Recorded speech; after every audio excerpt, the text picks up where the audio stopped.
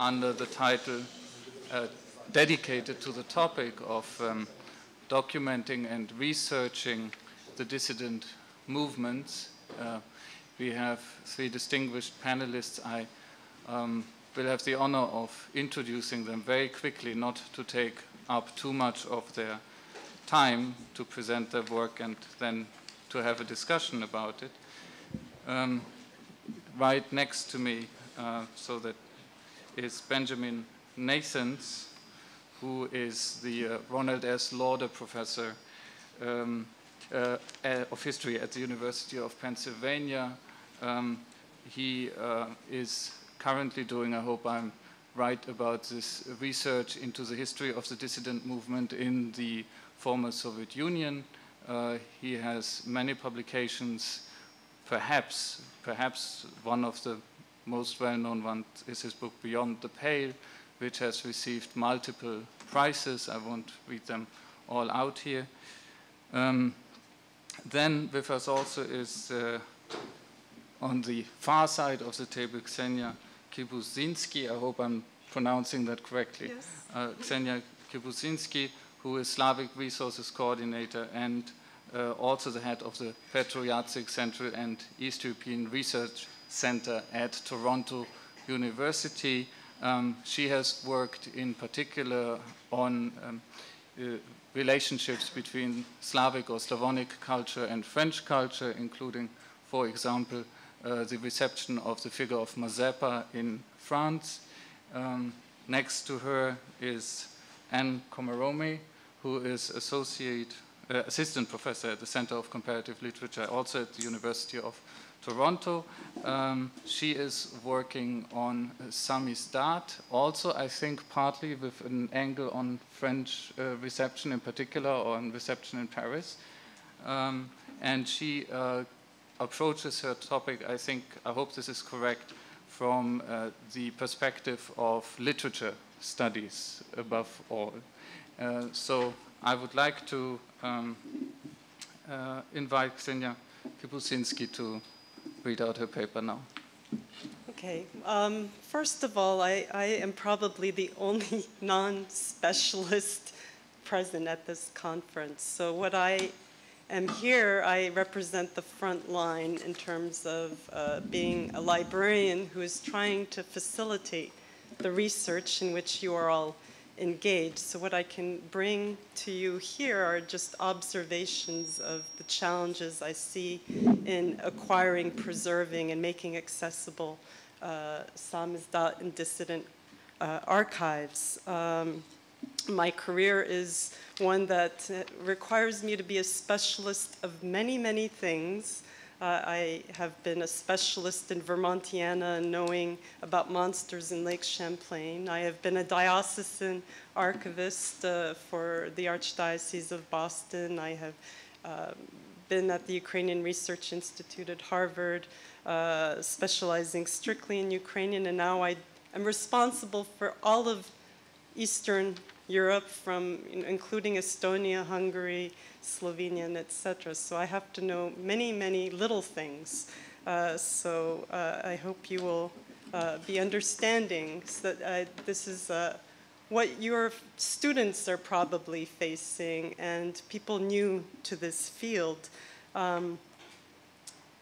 I also feel happy to be here representing the University of Toronto, which has a really strong tradition in documenting dissident movements.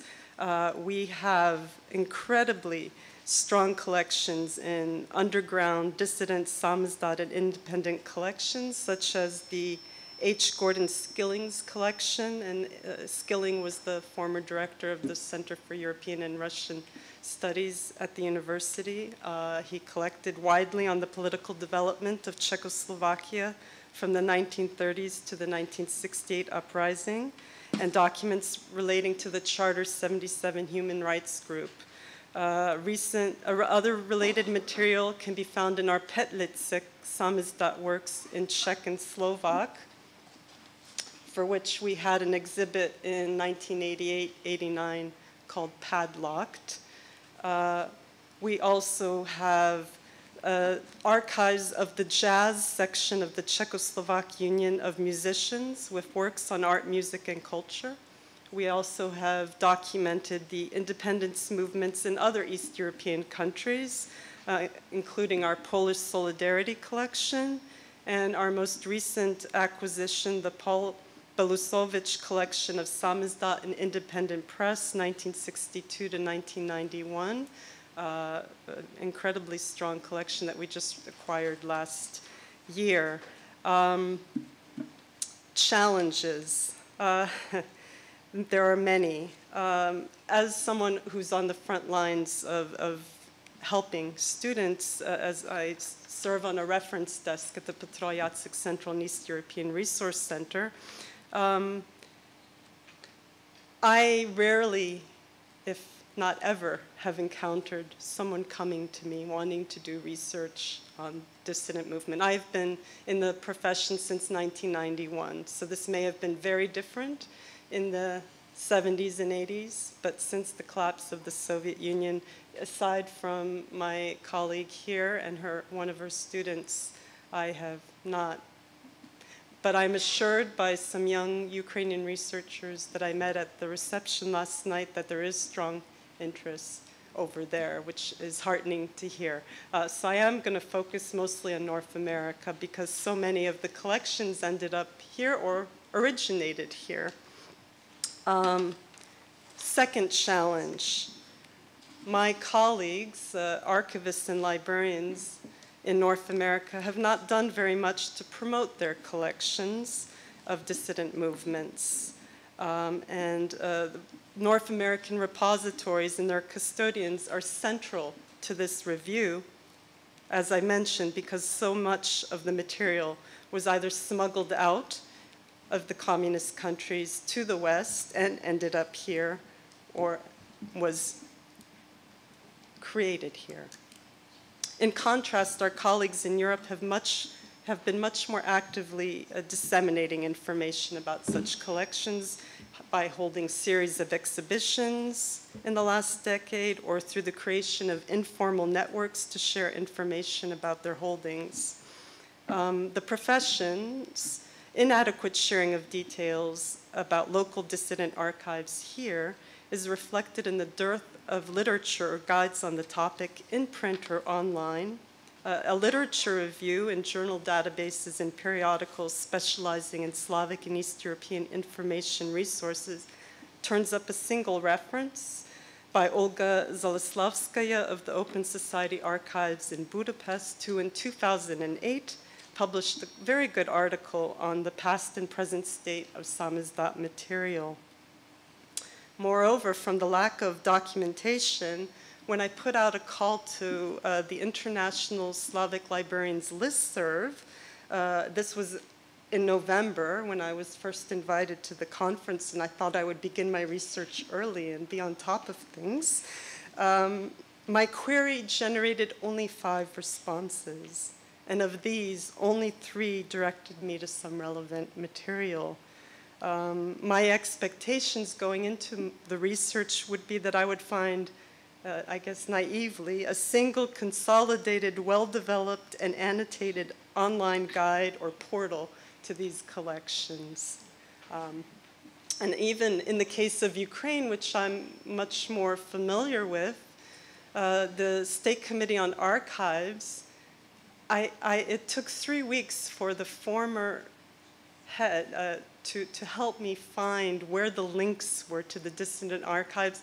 They're buried under a news item, so you cannot find from the logical place where you would think any information. The third reason for the difficulties in locating primary source material on the Soviet dissent, as well as Polish dissidents, is the vastness of the topic. For to consider all aspects of the dissident movements in these 3 countries, Poland, Russia, and Ukraine, researchers need to access not only material generated by the dissidents and nonconformist groups, and which survives, so samizdat, correspondence, diaries, memoirs, photographs, sound recordings, but they also need access to records of the repressive state, government directives, surveillance reports, arrest warrants, and sentencing decisions, as well as documents generated by activists and organizations outside the Iron Curtain who monitored, detailed, and lobbied against Soviet repression and reprisals, and about which we heard this morning so eloquently, and those who participated in the production and distribution of underground publications.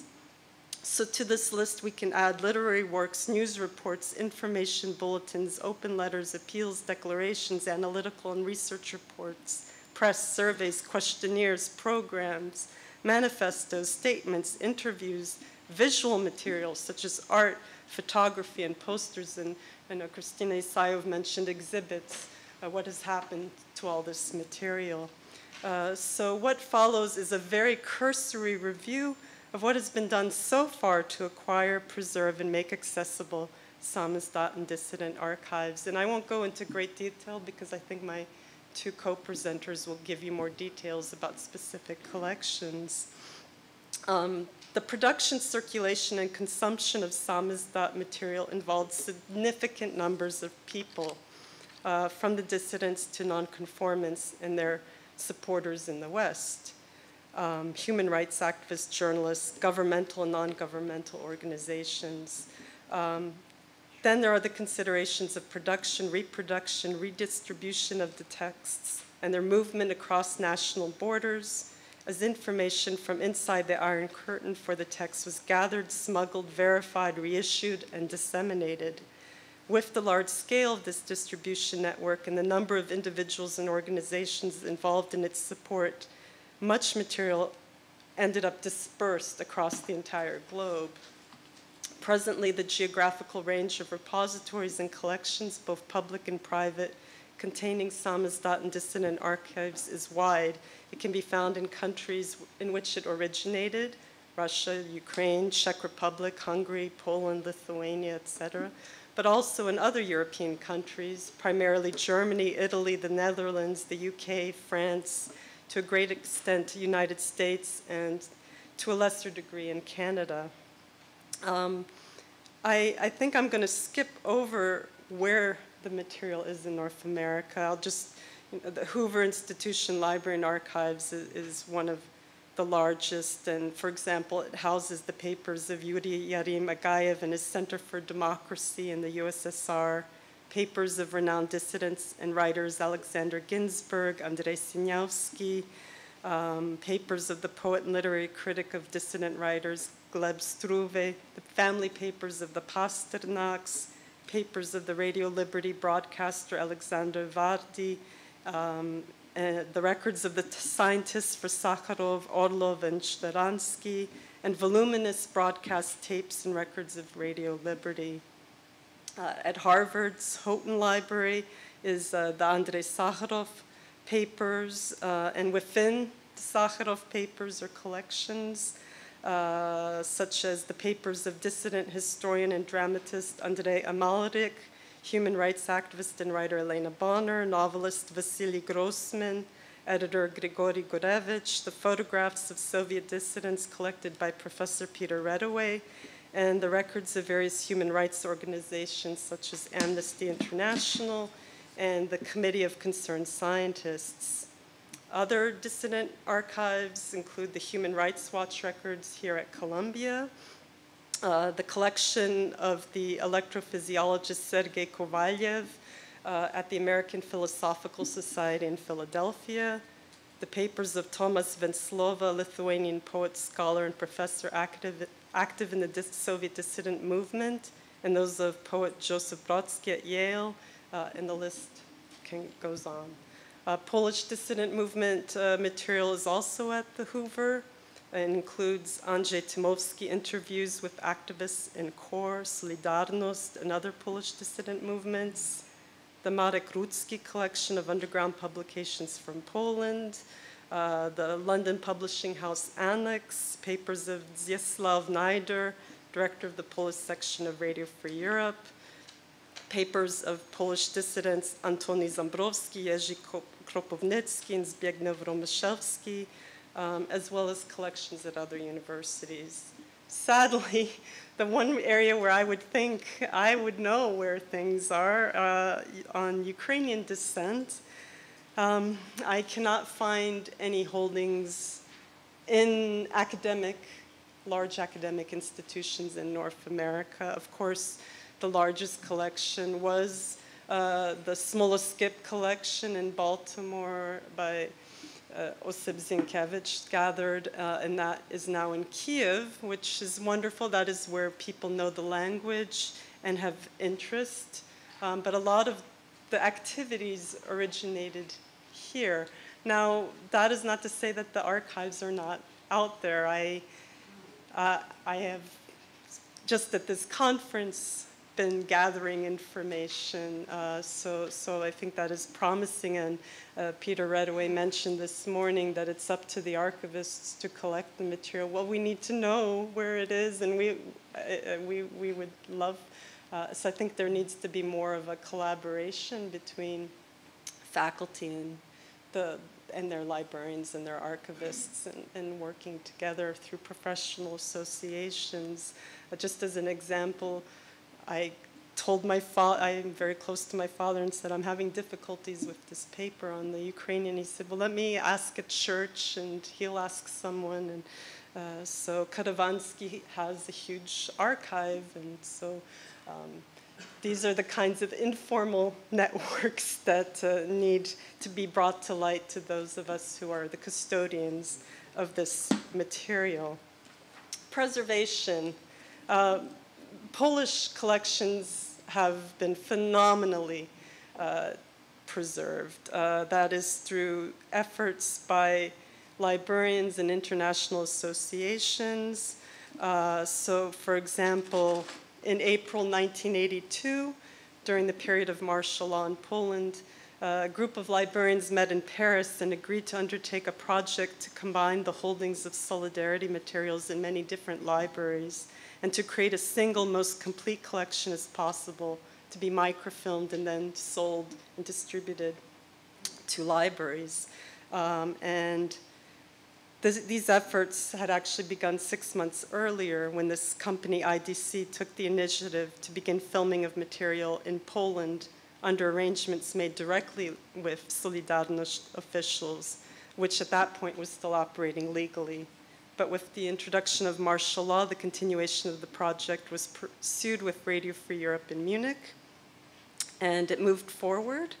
And the extensive holdings of Radio Free Europe in Munich and the Polish Library in London, the collection was completed begun in 1985 as the Polish Independent Collection, and it includes a wide range of opposition and dissident periodicals from 1976 to 88, as well as Polish periodicals, underground publications, bulletins, leaflets from factory, local, and regional Solidarność branches, academic and student circles, farmers' organizations, political consortia or parties, and religious and cultural groups. Another collection was filmed in 2005 by Primary Source Microfilm, and it was based on the holdings of Karta Center Foundation archives in Warsaw. And the staff at Karta had collected materials, and it had evolved into a non-governmental archival repository paralleling the development of the Russian Memorial Society. And aside from its communist-era collections, it houses materials from the late interwar period and from the wartime occupations. But its richest holdings are from the final dozen years of the old regime and the rise of Solidarity and other opposition movements. And there, one can find documents, diaries of Solidarity activists and labor demonstrators, but also those of soldiers and police officers who took part in halting protest actions. Other material focuses on the 16th month period of the founding of Solidarity in September 1980 to the imposition of martial law in December 1981. So the records provide the record of the development of the independent strike committees to the founding Congress of Solidarity as a self-governing national trade union. Other material includes regional and national meeting minutes, organizational statutes, constitutions, etc. Now, both IDC's Polish independent publications and primary source microfilms, Dissident in Poland, collections were acquired widely. The first is held by over 10 libraries, and the other by over 20. Now, again, use. We have the material. I do not know how heavily it is being used. Microfilm has been a great preservation medium. It's compact and affordable, but unfortunately, these vendors are getting out of the business. They are, well, for many reasons, either the closing of archives, limitations, or it's actually probably more profit-based, and they've moved on to creating digital packages. And right now, Primary Source is not taking any new projects that I'm aware of in East Central Europe, which is unfortunate because they've done such amazing work.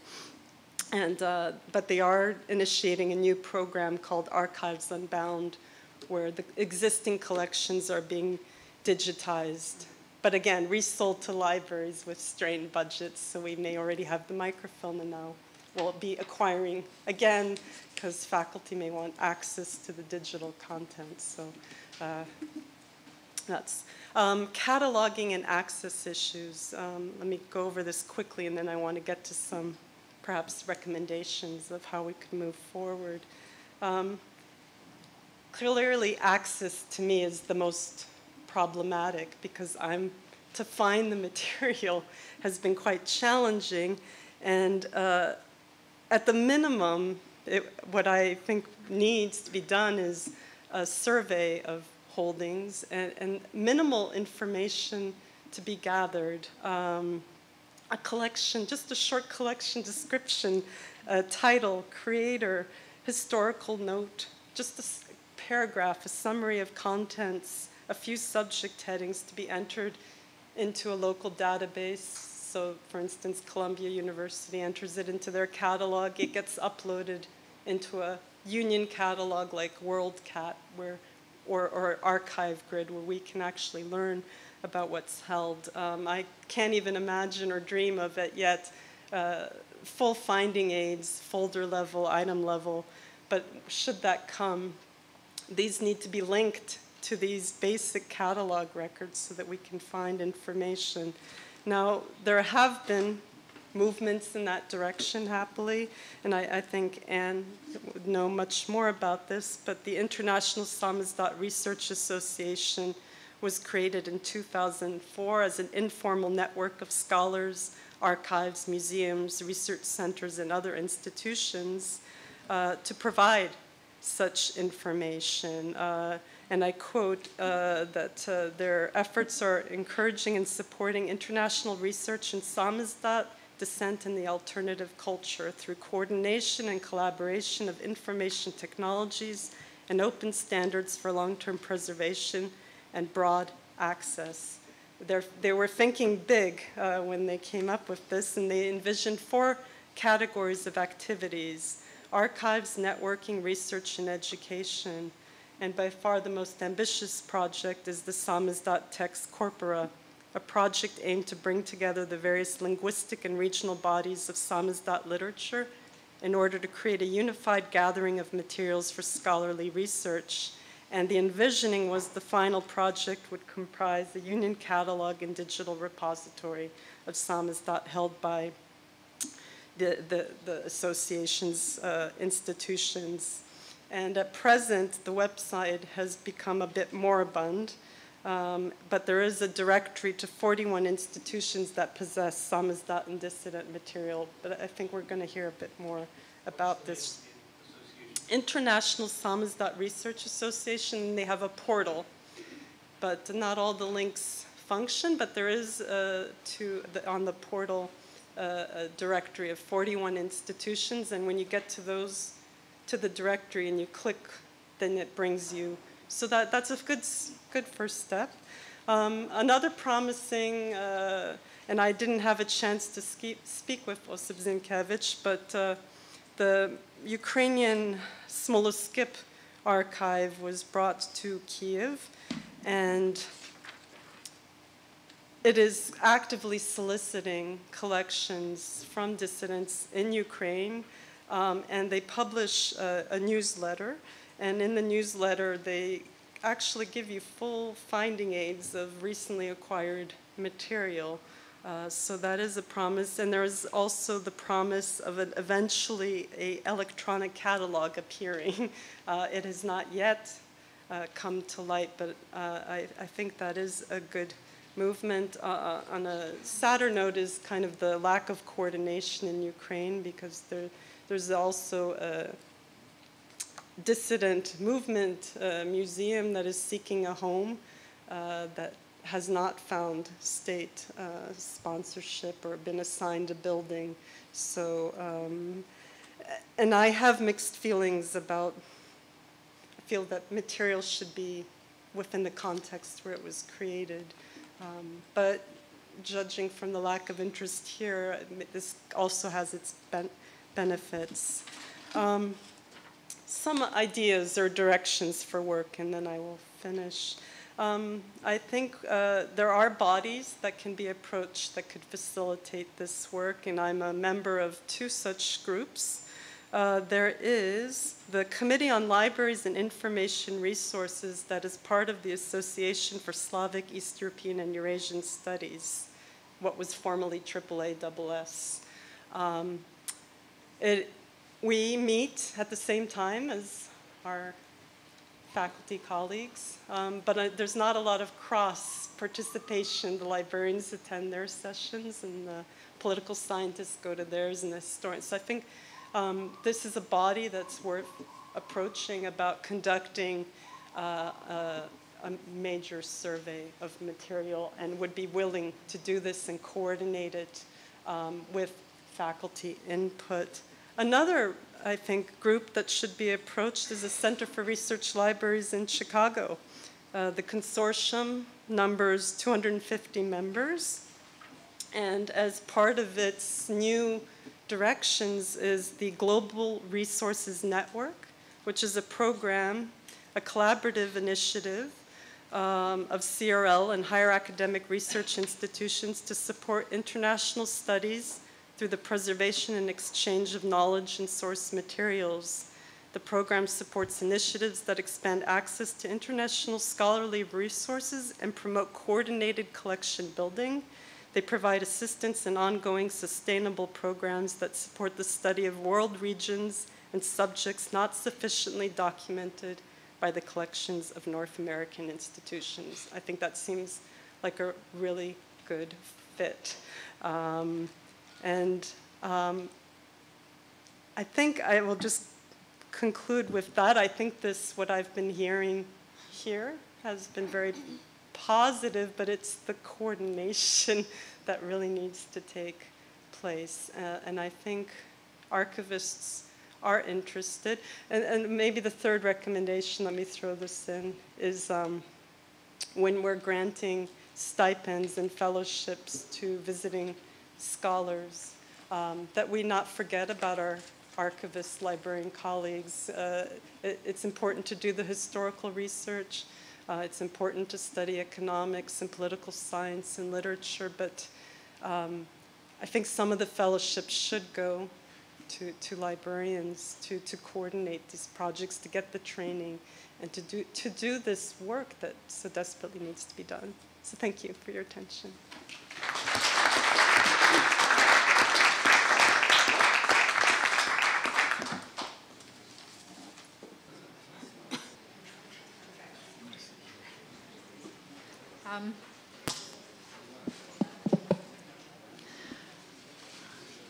Well, we've heard a bit about some of the what needs to be done, and also the challenges, particularly in coordinating this work that has to be, I think, just as networked as Samizdat and dissident publicity always was.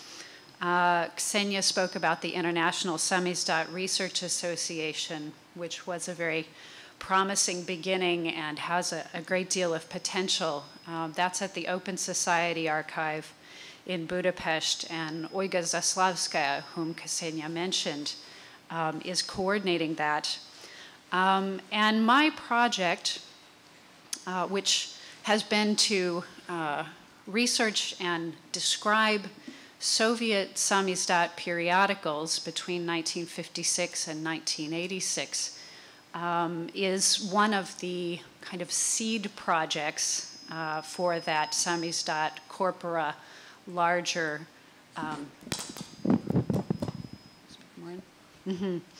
that larger endeavor. And it's my hope that what I've done, which is really such a very small and limited project to document samizdat, will help stimulate further work and the kind of networked, coordinated efforts that we need. I'm also coming from a perspective grounded in literature, as was mentioned, and literary theory and comparative theory. So I'm interested in what this project, as I've been working on it and as I see it going into its digital phase, helps show us about the possibilities and the needs for digital humanities projects, bringing together archival documents, making them accessible, and doing that in a way that helps showcase this history to a generation of people that might not be familiar with the topic, even as we try to engage former participants in dissident movements and their supporters and institutions and archives that have materials to come together to make these things both accessible and interesting in ways to a new generation. And I have in mind when I'm doing my work, the stories of remarkable courage and conviction on the part of dissidents and their supporters, which have always inspired me and about which we've been hearing more here. I'm also thinking about ways to translate the dissident legacy to new generations. In a very general way, that means to me honoring the value on personal and social ethics in a pluralistic framework, a dissident value about which Miroslav Marinovich spoke yesterday evening. And more specifically, in my field of comparative literature, this means resisting the kinds of theory that try to resolve problems through totalizing systems of thought, whether Marxian, Freudian, and some species of globalized theory. I think we can do networked things that don't involve that kind of abstracted totalizing framework. And in my work, this means finding a way of doing history in the digital age so as to keep in sight always the human element.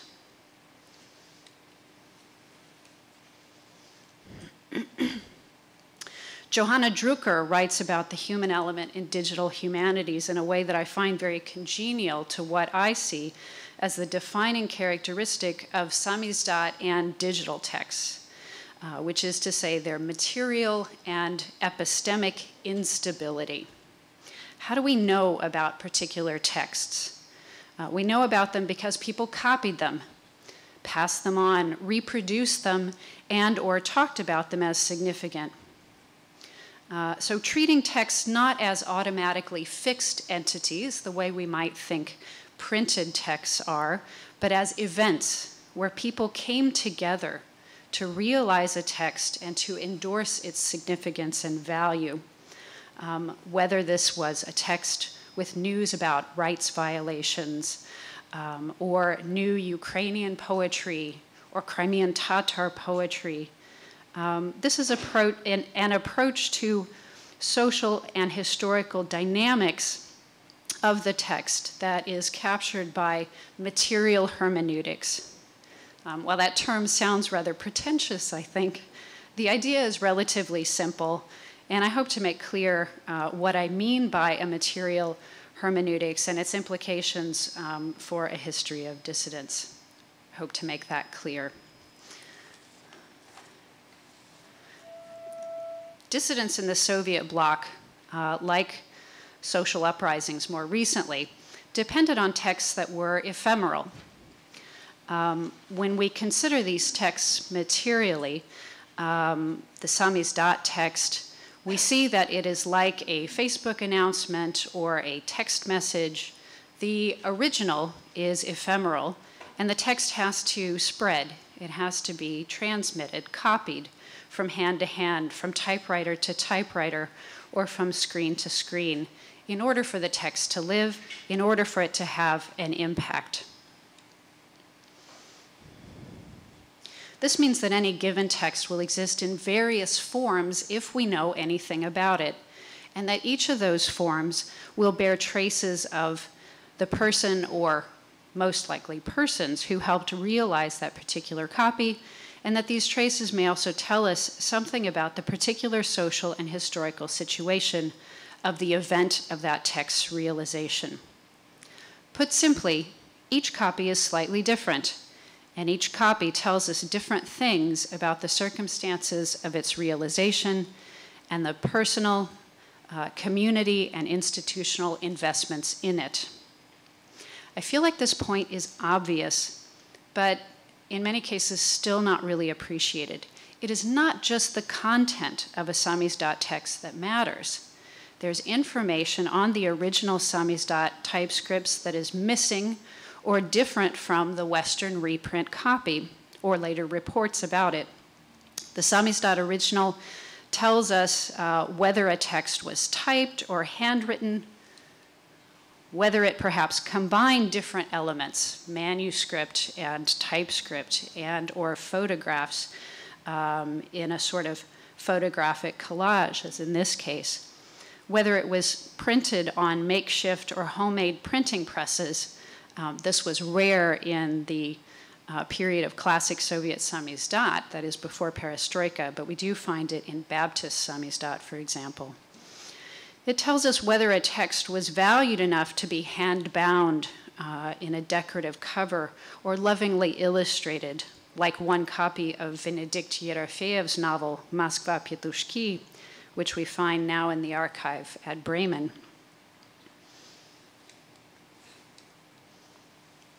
The reprints tell us something too. The amnesty name on reprints of the Moscow Chronicle of Current Events tells us that a highly respected international organization endorsed the veracity of a samizdat bulletin. This was extraordinary, the first time Amnesty lent its name to an edition not compiled by its own staff. Zoya Krakhmalnikova, who compiled the samizdat collections of Christian readings under the title Hope, Nadezhda, talked about knowing whether someone would appreciate more the typescript version or the Western reprint version from Pasiev Publishers in Frankfurt. Presumably, some readers valued the underground or homemade quality of the samizdat typescript, which we see on the left, while others read the published version as an endorsement of the collection's value. For the catalog of Soviet samizdat periodicals I'm currently preparing to launch at the University of Toronto Libraries, I visited all the major archives of Soviet samizdat I could. Yet it must be said that the archival evidence is fragmentary. Because of this ephemeral quality of the samizdat text, samizdat copies were seized and are now in archives that are perhaps inaccessible or buried so that it's difficult to find them. The samizdat texts were destroyed. They were perhaps kept safe at home and are not now publicly accessible, or they were thrown away, either because the content was reprinted or because it wasn't. It was clear that these documents had to be put in context, traced through their lives and afterlives as Western publications or reports in the press or as mentions in memoirs. The information was in many cases incomplete, ambiguous, or conflicting. This raises the issue of the human element in a way that implicates us as historians as well as many of you here as former participants. Despite a reasonably exhaustive review of sources over the course of the last 10 years or so, even in this case, we're not dealing simply with objective facts about samizdat texts or editions. Information about the texts of dissidents, like the legacy itself, demands active judgment and interpretation in order to translate it effectively. I think it's better to be open about the ambiguities and tentative decisions that are made, to invite people to amend or add to the historical record. And that's one of the ways in which I hope to provoke a more networked collaboration on this. Drucker has written and spoken about this tendency of digital tools to force us into disambiguation, when it is the nature of the humanities, and dissidents, as I see as a humanitarian endeavor par excellence, to dwell on complexity, idiosyncrasy, and the partial, subjective, or even accidental. In that humanitarian spirit, then, I want to talk about a few cases of ambiguity and what I think they illustrate.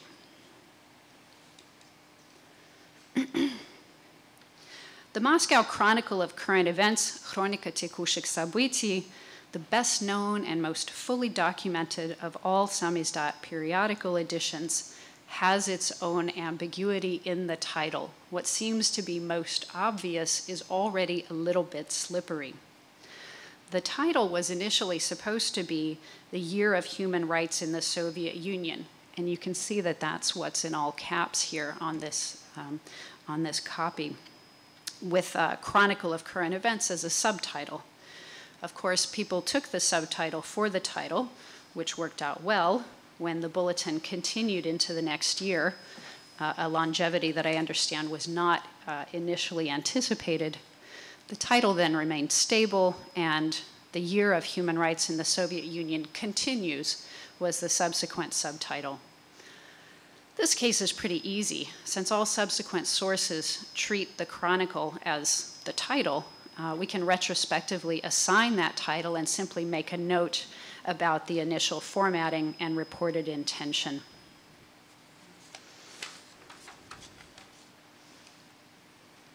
A more difficult case involves the Chronicle of the Gulag Archipelago, Chronika Archipelago Gulag.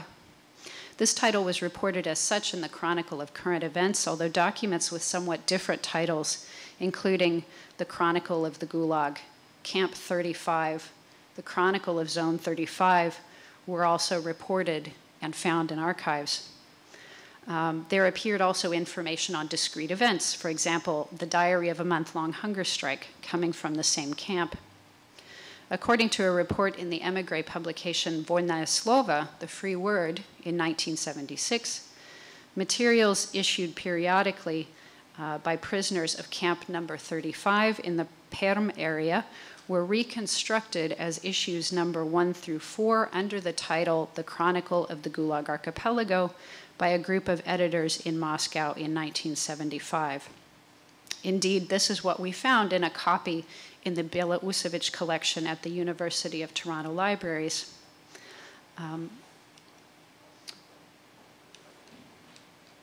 A copy of a text coming more or less directly from the Perm editors was found in the NTS archive at Hoover Institution. And the question was, are these two separate editions, or should they be more properly considered different manifestations of the same title? We provisionally decided on the latter because of the relation of all documents to the title established by the Moscow group. It seems uncertain that we would have known about a systematic production of related reports from Perm camp inmates without the consolidation of those documents by Moscow editors. Moreover, the Moscow editors referred back to the Perm camp editors, whose original intent they said they were trying to make clear. Here, it's certainly to be hoped that more information about the Perm camp editors, what exactly they put out, and whether things were intended to be grouped together will be found. Drucker wrote about what she called a petacritical methodology, drawing on Alfred Jarry's Science of Exceptions and Accidents. The exceptions can provide insights into our purposes beyond the imperative of disambiguation and systematization that databases and other digital formats tend to foster.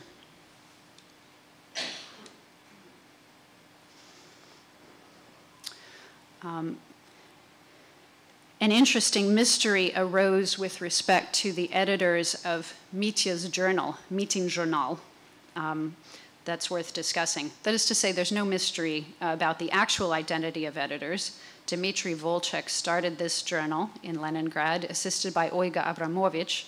This is documented in the edition Samizdat Leningrada, encyclopedic description of unofficial culture in Leningrad. However, on the back pages of numbers 3 and 4, copies archived at the St. Petersburg Memorial Collection listed the editors unexpectedly as Axel Springer and Isaac Yevtushenko. So should these names be listed? Who are they? Axel Springer, of course, was a newspaper magnate in Germany funding Russian emigre activities in Europe. Was it possible he was somehow supporting this edition in Leningrad? And about Isaac Yevtushenko, I simply had no idea. So I asked Dmitry Volchek about this in an interview, and he explained that, of course, the names were a joke. Although Volchek's editorship of the journal was widely known, the advertisement of a well-known German and a make-believe Jew as editors skewered Soviet distrust of foreigners in a ridiculous way. This entailed also an oblique jab at Yevtushenko, who concealed his last name from birth, Gangnus, under his mother's more Slavic-sounding name. The name targeted both the anti-Semites who tended to seize on this last name to imply that Yevtushenko was actually Jewish. He was not. And it targeted Yevtushenko's own tendency to adapt himself to prevailing norms, including official expectations of his behavior, even as he played at being a sort of muckraking poet. The tactic of false editorial names fits into a larger pattern of Volchek's playfulness.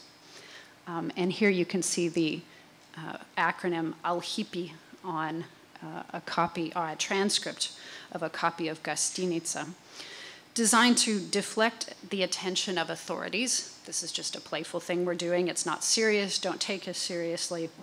And to develop a new aesthetic in Leningrad unofficial culture. This last point was remarkable for me. Boris Ivanov, editor of the Samizdat poetry journal The Watch, Chasy, in his capacity as historian of Leningrad unofficial culture, introduced the authoritative encyclopedia of Leningrad Samizdat by emphasizing the apolitical culture, the apolitical character of Leningrad cultural Samizdat and nonconformism vis-a-vis the Moscow dissidents, regarded as, on the whole, political. However, for Volchek, member of a younger generation in Leningrad, Ivanov and the enterprises with which he was associated, including The Watch and Club 81, a semi-official organization through which unofficial networks, including the distribution of Volchek's journals, operated, represented the spirit of the 60s. Ivanov and these things represented the spirit of the 60s, serious and socially minded. Volchek was interested in developing a more playful, scandalous, and aesthetically avant-garde alternative. The understanding of political versus non-political, like left and right, depends on one's point of view. And this is my point. The development of Leningrad culture, an offshoot of the larger Samizdat and dissident field originally centered in Moscow, was robust enough to support new developments, even in the early to mid-'80s, although this period is conventionally seen as nearly a dead time in the USSR for dissidents after the demise of the Moscow Chronicle. As we compare different versions of the text, different versions of information about titles, these discrepancies, the gap between established record or established history and the data that does not fit, provides the space for questions of which we might not have thought, for the development of new historical knowledge. That space, of course, demands our active interpretation and transmission of the dissident legacy. What I believe this means for the design of a database or archive, particularly in today's digital environment, is that while we seek to resolve questions and gather as much information as possible, we should not have in mind the ideal of a complete or fixed archive. We should openly acknowledge our own role in interpreting information and accommodate feedback and additions.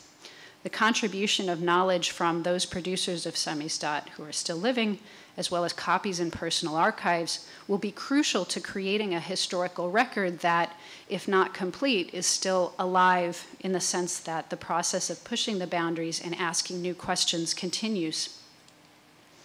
This will be a project in the spirit of the digital humanities as described by Drucker, one that acknowledges epistemological instability forthrightly and presents it as an opportunity for previously unimagined knowledge, rather than trying simply to eliminate that ambiguity as a problem. The need to apprehend the open and evolving life of the samizdat text is a point that pertains also to texts in digital media today. In the spirit of a humanistic approach to contemporary events, as well as a perspective of future history, I want to question whether the recent attention to social media in the case of uprisings in the Arab world does not impose a narrative that is rather too neat.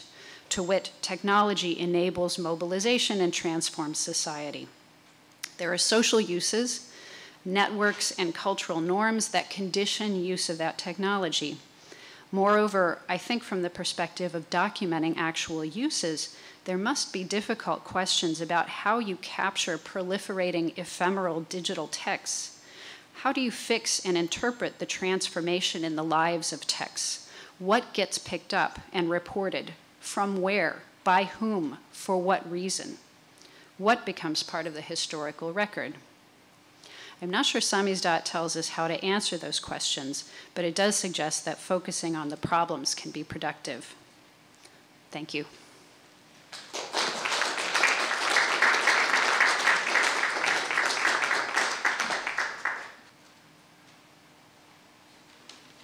Good afternoon. I'd like to thank Mark and the sponsors of the conference for inviting me here and bringing us all together. Am I coming through the mic okay? Yeah? Okay. So I'm working on a book on the Soviet dissident movement that is trying to do a couple of things that I think were not done when the movement was unfolding in real time and was being covered by journalists and other contemporary observers. One thing is to embed the movement and to see its participants as part of Soviet society rather than as a cohort of people who somehow existed apart from, which is the literal meaning of dissident, who allegedly existed apart from that society. So it's to reinsert the dissident story within the framework of late Soviet culture and so-called developed socialism. Another aspect, I think, that has the potential to push beyond what we currently know or think we know about the history of dissent in the Soviet Union is that, as some of the panelists in this morning's session indicated, it was truly a transnational phenomenon. And you really can't understand the dynamics of what was going on inside the Soviet Union among the various currents that made up the movement without grasping that the Western gaze on them and their emerging dialogue with the West in various forms of samizdat, tamizdat, the boomerang effect of the various shortwave radio stations, the voices, etc., that all of those are really part of a single network of information flow and eventually of political and intellectual influence. So these are some of the areas in which I think there is room for new interpretive possibilities when it comes to the history of this movement and what it might say to us today. And when I say what it might say to us today, I can think of a number of sort of zones of significance that the story of Soviet dissent still carries. One is as an element of our evolving understanding of what happened to the Soviet regime and why it collapsed so suddenly in a way that nobody could have anticipated, and the ways in which the moral criticisms, the delegitimization of Soviet ideology hollowed out the regime before the structure itself actually collapsed. As Anne mentioned in her presentation, and there was a posting in the Grigorienko listserv by Pavel Litvinov, who is here with us today, lots of people are thinking now about what we might learn from things like samizdat and the networks of dissent in the communist countries, what we might learn from all that when it comes to thinking about roughly analogous movements in the world today that are decentralized, do not often take formal institutional forms of action, that are speaking a language that appears to be recognizable to Western ears, namely the language of civil and human rights, and which are ripe, so it seems, for some kind of relationship with sponsors or patrons in the West. And of course, right now, that's the burning issue in much of the Arab world. But if you think for just a minute, there are many other instances, whether it's China or Iran, of societies where something roughly analogous is happening. And in the Soviet case, we have a closed chapter of such a history where we can really think carefully about origins, change over time, influence of the Western gaze and Western involvement, both on the dissidents themselves and on the regime that was persecuting them. And finally, this is a topic which I think gives us a chance to engage what for me is the permanently interesting question of intellectuals in politics. What happens when people whose métier is the life of the mind try to become politically engaged in their societies? But since the focus of today's panel is on documentation and research, I want to shift my attention sort of to the ground level, not so much to the interpretive possibilities, but to the documentary basis on which some of these questions might be explored in a rigorous empirical way. And for purposes of simplicity, I'd like to simply partition the textual universe that is the legacy of the Soviet dissident movement into crudely 5 different groups. They are, number 1, samizdat, about which I will say almost nothing because Anne has already broached the topic and time is limited. The second is the extraordinary quantity and quality of published memoirs by former dissidents. Number 3 are unpublished materials generated by dissidents themselves, diaries, letters, memoirs that never went to a publisher, various other genres of writing. The 4th is materials about dissidents that was collected at the time the movement was itself developing, principally by various security apparatuses and states. So above all, the Committee for State Security in the Soviet Union, other branches of the Soviet Party and state, but also on the American side, the State Department, the CIA, the National Security Agency, all of which, of course, were very interested in domestic developments in the Soviet Union in the context of the Cold War. And then finally, and more recently, the handful of NGOs that engaged with Soviet dissidents in a sustained way. And I have in mind here Amnesty International, Human Rights Watch, the International League for the Rights of Man, and various others. So 5 is not a magic number. Other people might partition this landscape differently, but for purposes of clarity of presentation, I thought I would divide the pie up in that way. And what I'd like to do now is just to go through some of the examples of the repositories where these kinds of materials can be held. And during the second half of my presentation, I'm going to try to do a little show and tell with samples of documents in many of these categories. I don't want to repeat the overview of North American repositories that Ksenia went through in her talk. I just want to reiterate the impression that she left us with of a highly, not just decentralized, but fragmented landscape of documents. I mean, this is, in a sense, the reincarnation of the dissident diaspora, that is, the human beings that made up this movement themselves dispersed to many, many countries in North America, Europe, Israel, and elsewhere. And the documentary trail that they left behind is similarly dispersed in a kind of textual diaspora. And this means that there's very little by the way of coordinated inventories And for researchers like me, it means there are lots and lots and lots of archives all over the place, each of which contains a smaller or larger fragment of the puzzle. So in addition to the North American repositories that Ksenia described, I want to just mention a few others. For me, among the unpublished materials about the dissidents, probably the richest motherlode and the least tapped motherlode is the material that was gathered by the KGB. And I have had to basically accept for myself that I, in the lifetime of this project, will never gain access to the Moscow KGB archive, or FSB archive as it's called now. And therefore, much of my strategy for understanding the movement from the perspective of the security apparatus has involved various backdoors into that collection. Let me describe a couple of them. First of all, since the Soviet Union broke up, the provincial or Republican level KGB archives of the newly independent states, especially in the Western borderlands, have become the most fruitful avenue towards these kinds of documents. We heard a little bit this morning about the Ukrainian KGB collection.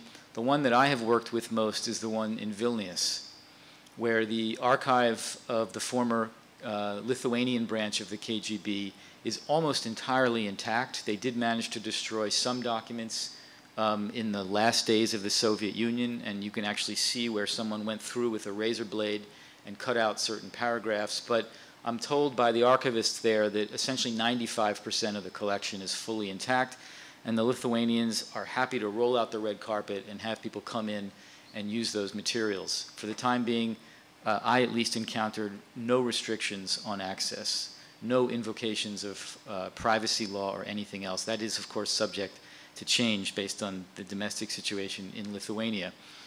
If there's one thing I'd like to sort of emphasize programmatically to this audience, it's that apart from those Republican-level KGB archives, the single richest vein of materials of this genre have come from dissidents themselves, especially during the 1990s, who took advantage of the very unusual access to their own dossiers that the KGB and its successor was offering. So there was a time when essentially anyone could request his or her dossier, and a number of former dissidents did so to tremendous effect. The Sinyavsky collection at Hoover that Ksenia mentioned, and then I will be showing some examples from, consists largely of Sinyavsky's KGB dossier, which he requested in the 90s and which then passed into the hands of his widow after he died, and then she gave it to the Hoover Institute. And the wealth and comprehensiveness of those materials is hardly to be described.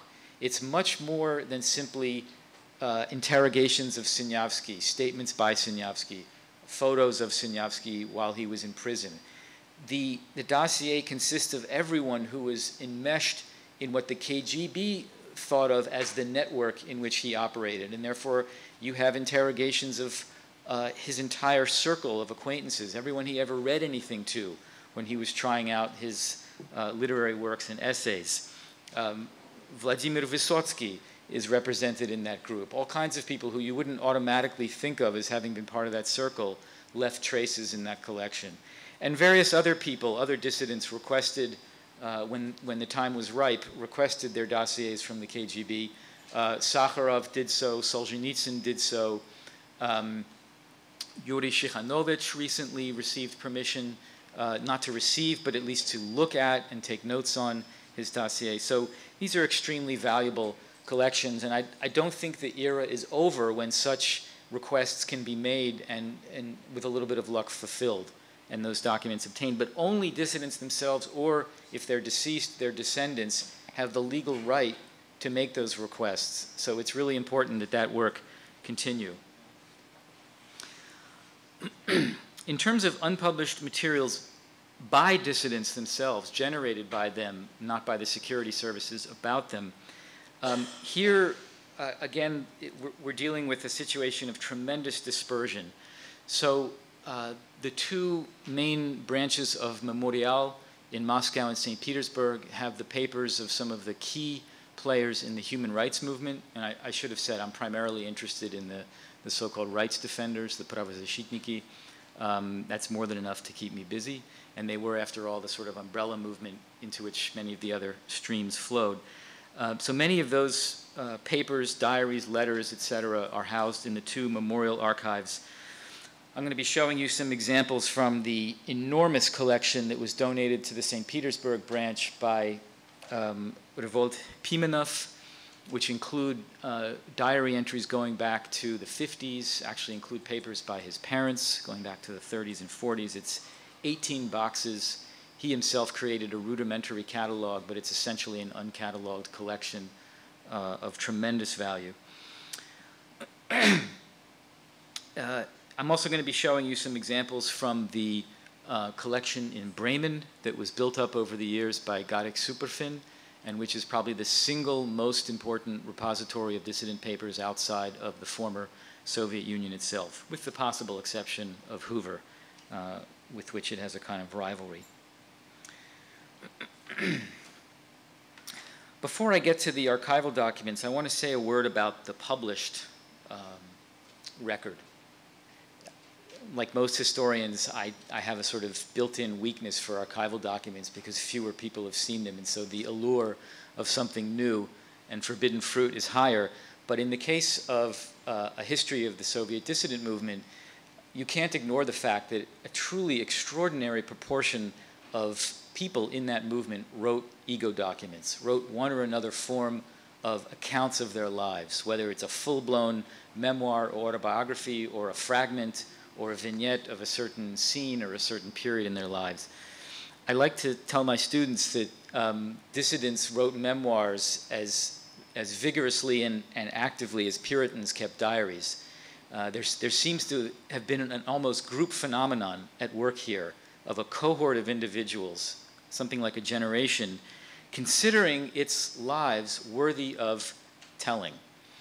And in particular, worthy of telling to initially a Western audience, since that's where most of the first generation of dissident memoirs were published.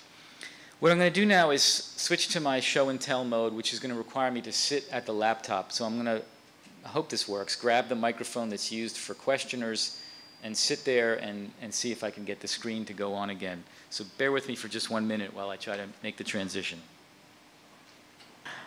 So this is an attempt at a more or less comprehensive database of dissident memoirs. And you can see that I have the name of the author on the left and the Western language, in most cases English, but there are French and German and Italian editions as well.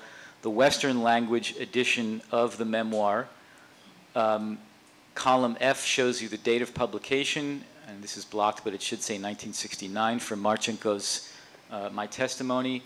And I can't fit everything on the screen, but as we move towards the right, the second column, set of columns of data shows the title and date and place of publication of the first Russian or Ukrainian or what have you edition outside the Soviet Union.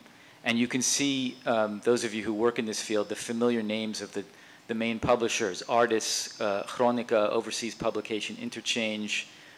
There's some Alexander Herzen Foundation, the Posev Verlag in Germany, but also some major American publishers, which really surprised me, that Harcourt Brace Jovanovich was publishing books in Russian, in Cyrillic, virtually simultaneously with their English editions. And then the final batch of data concerns if and when these works were published in Russia itself, invariably after 1990, when it became possible to do so. And this list scrolls down to, I forget what it's up to now, but it's over 120. So down here you see all the ones that have never been published in Western languages. That's why that section is blank. But yeah, we're up to 132. And this is by no means complete. You'll see some names repeat. That's because a rather significant number of dissidents published multiple memoirs dealing with different eras of their life or written in different historical periods with different perspectives. So there's a lot to be said about this. Let me just try to offer two thoughts, since I do want to be mindful of the time. The first is that if this is currently arranged according to chronology of the first Western language edition, and you know, a spreadsheet like this can be manipulated to be ordered according to different chronologies as you want. But what I've done is order things here chronologically according to the first Western edition. You can see that Marchenko's is the first to come out in '69, followed rapidly by Andrei Amalrik, Gennady Shimanov, Yakir's Childhood in Prison, Marot's Boomerang, which came up earlier today. And essentially what you're seeing in the first half dozen or so entries are the transitional memoirs that mark a movement from the Gulag genre, which is the account of imprisonment, either literally in the camps or in prison, but in this case by people who then became active in the dissident movement. That is, who aren't simply recounting time in prison, but are marking a transition to activity in what will become the democratic movement. And then by the time you get to Kopylev and Shragin and Vainovich and others, these are already, I believe, constituting a new kind of genre. This is a post-Gulag Gulag memoir genre, and is now the beginnings of what I'm trying to argue is a new genre of the dissident memoir. And as you can see, with over 120 entries here, in a movement whose numbers we are constantly being told was very small, this is an extraordinarily high proportion of people who thought their life stories were worthy of telling. It's also interesting that in addition to the many famous names that you see here, and the quite prominent presses, Knopf, Forrest, Strauss, Giraud, Oxford, Harper and Row, I mean, this was the, you know, sort of the top of the heap in terms of the publishing world here in New York. In addition to those, once we move forward in time, and especially after the collapse of the Soviet Union, we see there's virtually a whole nother generation of dissident memoirs that have not yet and probably never will be translated out of their original languages. And those are really a distinct subset. They were not written expressly or so much for a Western audience as the ones from here on up, the ones written during the lifetime of the Soviet Union itself. And they offer a very different view of the Soviet dissident movement, in part because of, I think, the different implied readership for these various works. There's obviously much more that could be said, not only about the corpus as a whole of dissident memoirs, but the individual examples, many of which are really quite extraordinary works of self-portrayal. But I'm going to move on to another topic here. I want to take you on a brief tour of the contents of some of these archives where I've been spending my time lately. So I want to begin with the category of unpublished materials by dissidents and just show you a few samples of these. So this, for example, is a page, the first page of Revolt Pimenov's diary from beginning in 1954. It's an extraordinary document in many ways. He was an omnivore when it came to reading, but what's, for me, most unusual about it is that this is someone who both wrote a memoir that was published in Frankfurt by Posev, but also has a kind of parallel diary that can be set in dialogue with the memoir. The memoir, of course, is retrospective. It's the Pimenov of the 60s looking back on his formation as a dissident in Leningrad. The diary is telling things as they happen, as we would say now, in real time. Another document, this time from California, is from the Sinyavsky archive, which, as I said, was a gold mine, because among the things that the KGB decided to deposit in his dossier were facsimiles of the posters that were displayed at that famous December 5th, 1965 demonstration, which was calling for an open trial of Sinyavsky and Daniel. And as you see here in the first one, respect the Constitution, the basic law of the Soviet Union. Whoops, beg your pardon. The second one, these, by the way, were originally much bigger. They were the kind of things that would have been held up, obviously homemade. You see signs of tearing here. The KGB agents were a little rough. This one, we demand transparency in the trial of Sinyavsky and Daniel. And the third, responding to the preemptive arrest of Bukovsky in advance of this demonstration, we demand freedom for Vladimir Bukovsky and others who've been placed in psychiatric hospitals in connection with this glasnost meeting. So these are as close as we can get to, at least for the time being, to the actual placards themselves that were held up that day. And needless to say, these will be illustrations in my book. Another document, I hope I can find this. This is from the Bremen archive. Sorry, bear with me for a second here.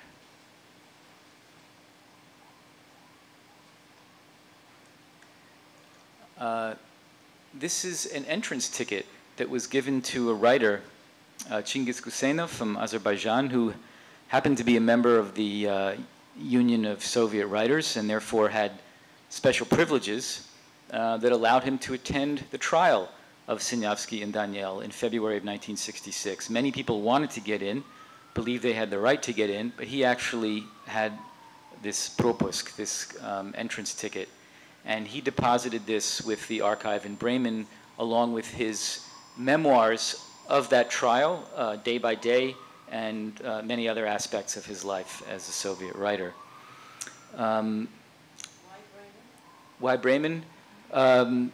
Well, Bremen was the home of the what is called the Forschungsstelle Osteuropa, the Center of Research on Eastern Europe. And the reason why it became such a powerhouse as an archive is because they were able to attract Gabriel Superfin to be their archivist. And he had very high credibility among the dissident movement, having himself participated in it, been imprisoned. And he was a magnet for collection after collection and single-handedly built it up to what it is today. Let's see, one of the more amusing things that I found in the Memorial Archive, and this is a sign of how culturally embedded the dissident movement had become by the 1970s. This is actually a crossword puzzle created where all of the clues, both horizontal and vertical, have to do with the dissident movement. And I found this in Pimenov's archive in St. Petersburg. I'll show you where the clues come in. I think here we are. Well, obviously you can't read this, but this is the vertical column. So it has things like author of Gulag Archipelago, head of the KGB between 1962 and 1967. And I suppose this was to, pass away the time and keep yourself up to date with the latest trivia, if you can call it that, from the dissident movement. So these are just a few tiny examples of the kinds of things that I've run into in the unpublished materials generated by dissidents. And obviously this is really just the tip of the iceberg. Let me turn now to the state sources, that is material about dissidents captured by or generated by the KGB. So let me return to my table of contents here.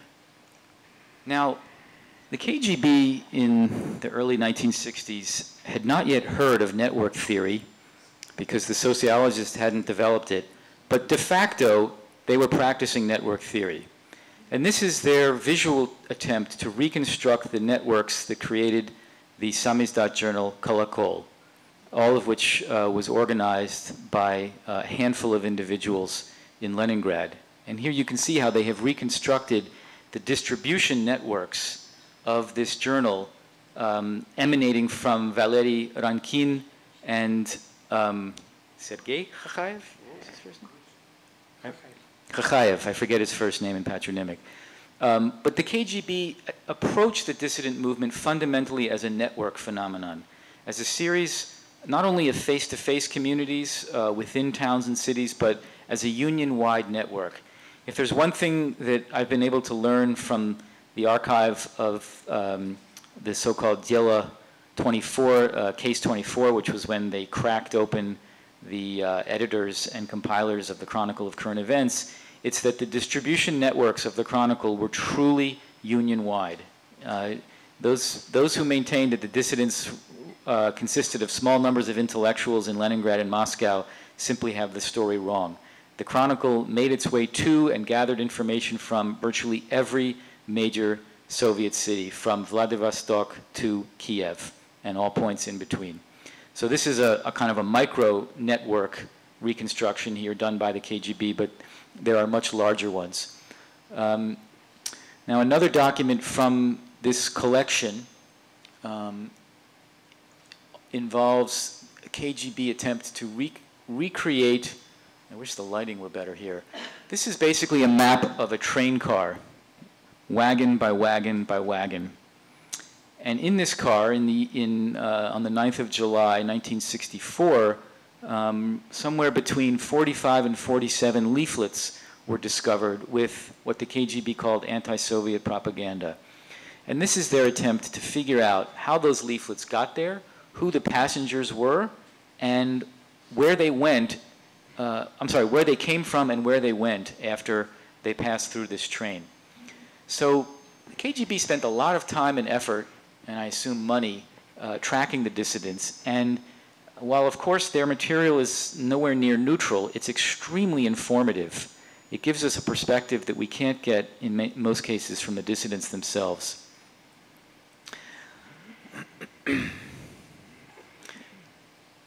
So common was the tracing of anonymous leaflets across the 50s and 60s that the KGB actually developed a special form for recording the number and type of leaflets. This is a document that I discovered in the KGB archive in Lithuania. This is for a tiny little section of the Lithuanian Republic, and these things were prepared for virtually the entire length and breadth of the Soviet Union. And this document, which is marked Совершенно секретно up in the upper right, strictly secret or completely secret, top secret, involves data on the spread of anti-Soviet anonymous documents and the search for their authors.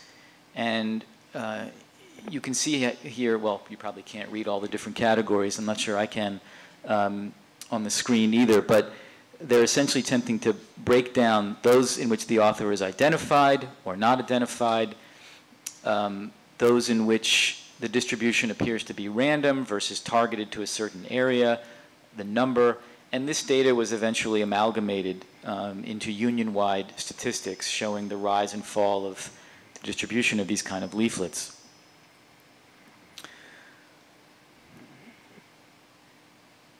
Probably the crown jewel of the KGB archive in Lithuania got there by accident when Sergei Kovalyov, one of the key players in the Chronicle of Current Events, was arrested in the early 1970s. The Soviet authorities decided it would be a good idea to conduct his trial somewhere where Western journalists did not usually go, and they chose Vilnius.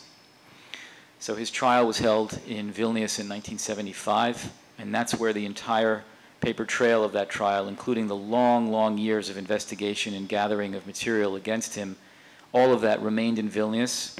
And of course, when Lithuania became an independent state, that entire corpus of materials stayed in the Lithuanian KGB. So this is a 14-volume collection. It's been microfilmed, and that microfilm copy is deposited in the Sakharov archive at the Houghton Library at Harvard.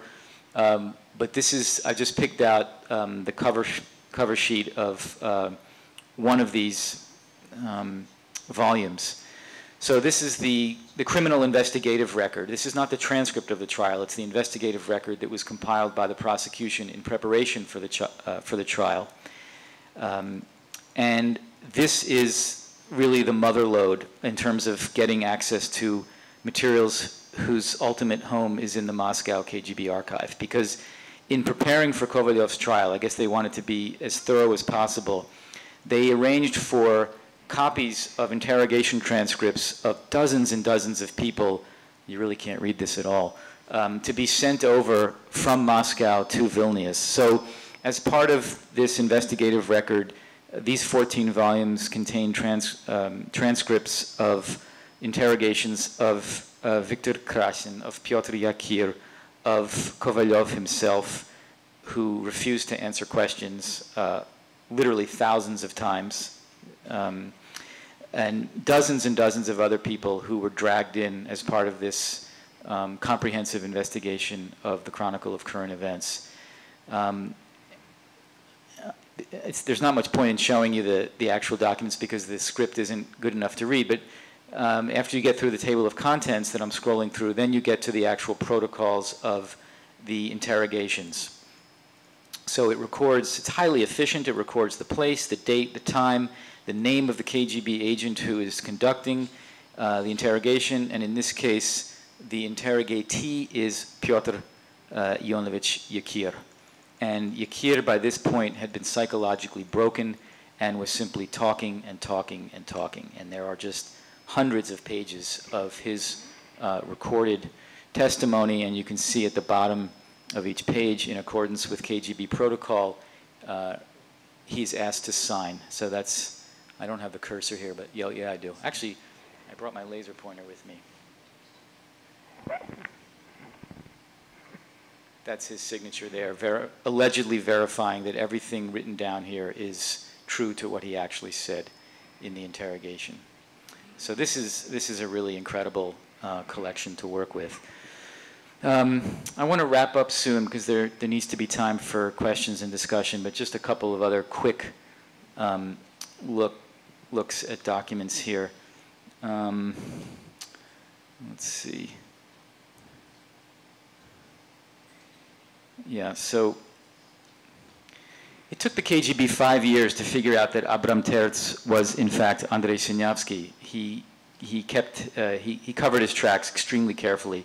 And one of the things that his dossier contains are copies of the typewriter analysis that the KGB conducted in order to match the typewriter that produced samizdat texts of The Trial Begins, Sud Idiot, and his essay on socialist realism with texts that they had seized from Sinyavsky's apartment. And so here you see just one copy of a page that they used to establish which typewriter had been used, and the expert forensic analysts identified the characteristic idiosyncrasies of this particular typewriter.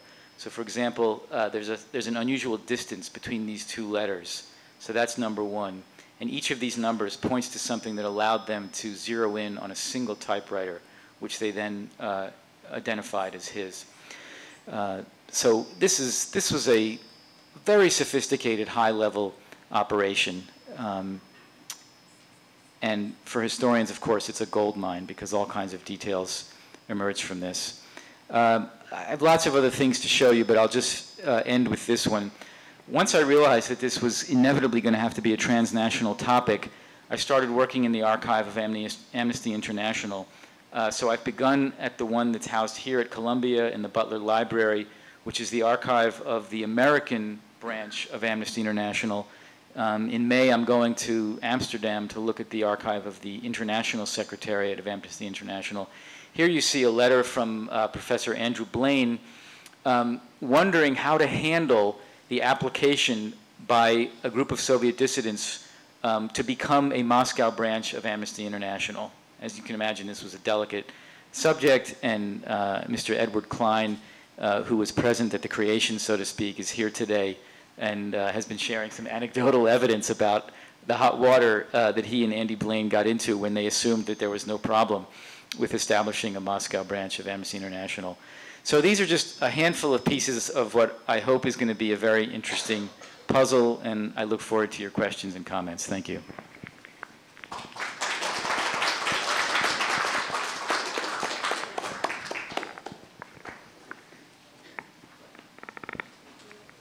So in general, we have a little time left for questions and comments, and maybe we can even take over some of the coffee break for that.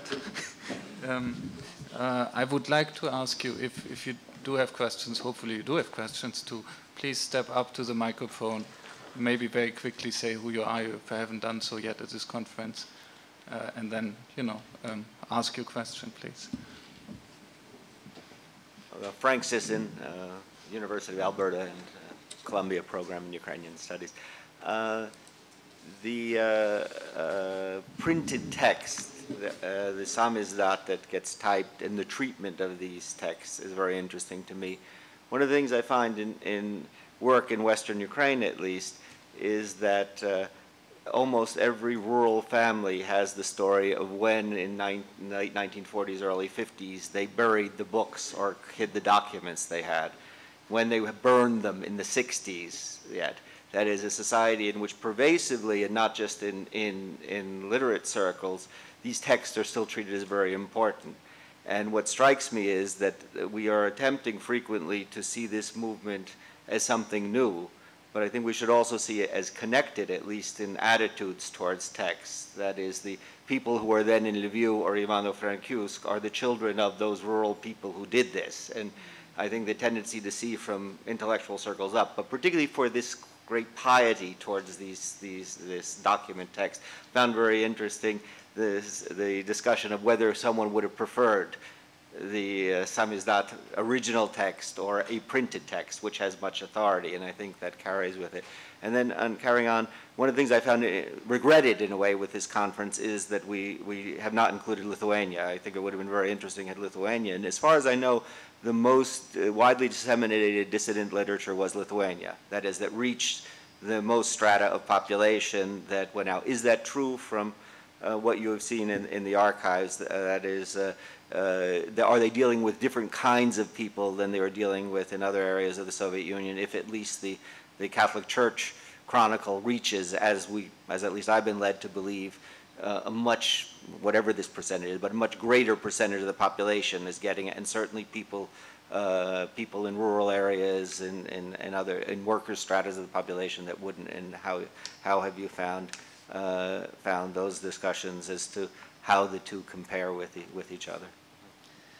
I can't say very much about the distribution network in Lithuania, but simply from documenting what periodical editions were done and seeing that in Lithuania far more were done. There was a lot more activity, and in discussions with people it was quite clear that the Catholic Church and a network of people who, including nuns and people who had devoted themselves to the church and thought nothing of sitting up and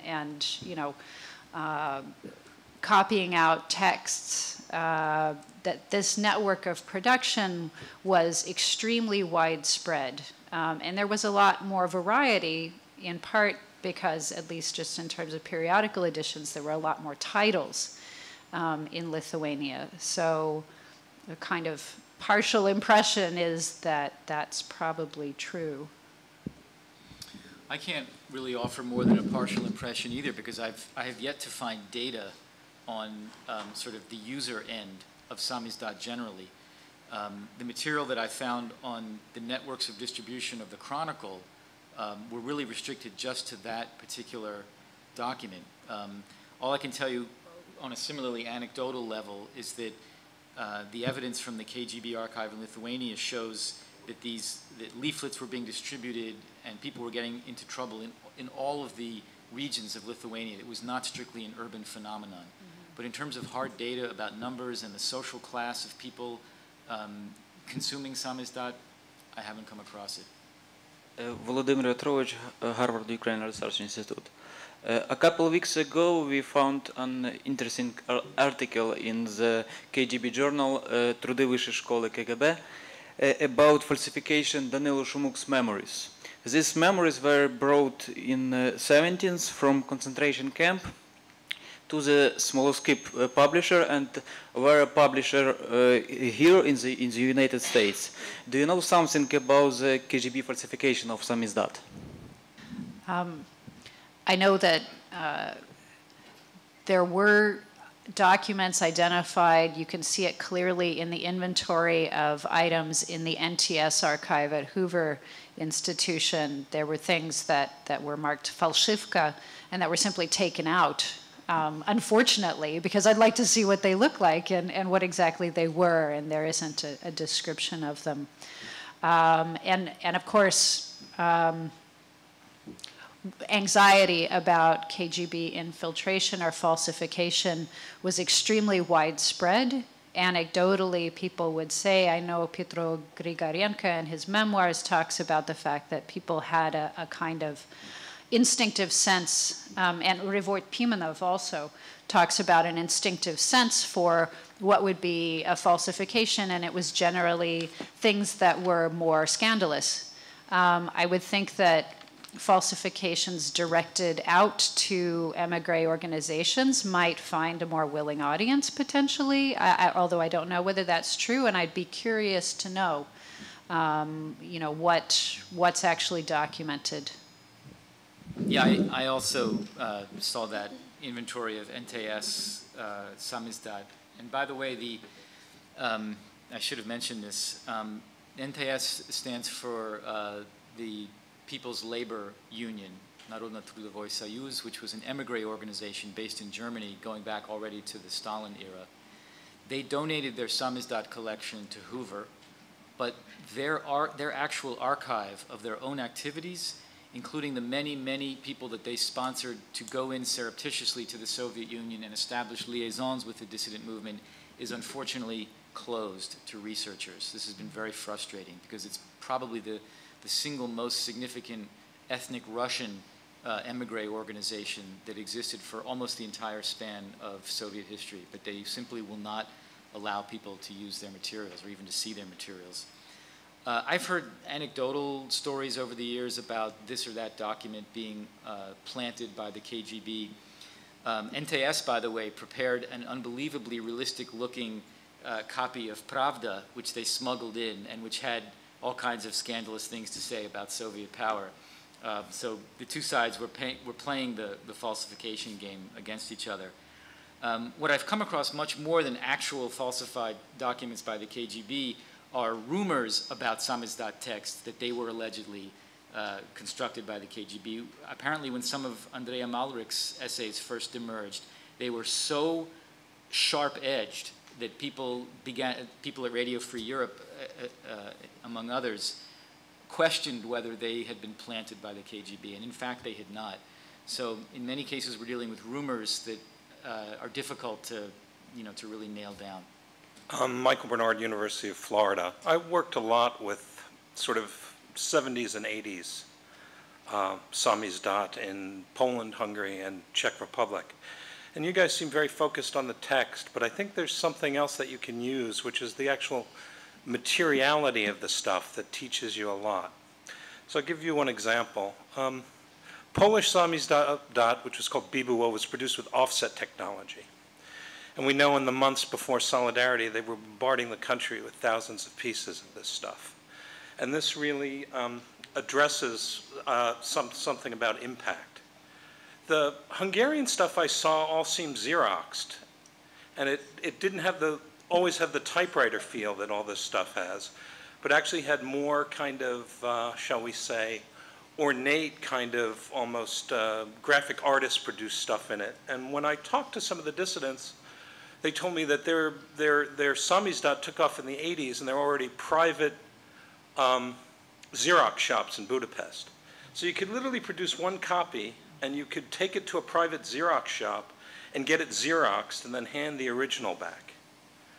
And then the Czech stuff, those padlock editions, still have the carbon copy feel to them, and some of them were literally sewn to be bound. And this tells you a lot about the means that these movements had to get this stuff around. The other thing you can look at, I think, is the thickness of the journal, and you can assume that a thick journal is meant for an intellectual. The Polish stuff, such as Robotnik, Placówka, the stuff meant for workers and peasants was often 1 or 2 sheets. And you can know some extent about who the audience is, at least what the intended audience was, and perhaps where it got by looking at this kind of materiality. So this is really a comment and wondering that if in the Russian stuff that you can see, you can make this observation by looking at different materials across countries and understand a lot about these movements. But I think you can also understand a lot over time. And I'm wondering if the Russian and Ukrainian stuff, or the stuff from different regions of the Soviet Union, by making these kinds of comparisons, have embedded information in it that you can make conclusions about different regions or different time periods. Well, I will plead guilty to being mostly concerned with content, but Anne certainly should not. And I would just mention her article in Slavic Review, was it The Material History of Samizdat? I forget the exact title, but anyway, you should, The you're the material expert. existence of Soviet Samizdat. Thank you. Thank you.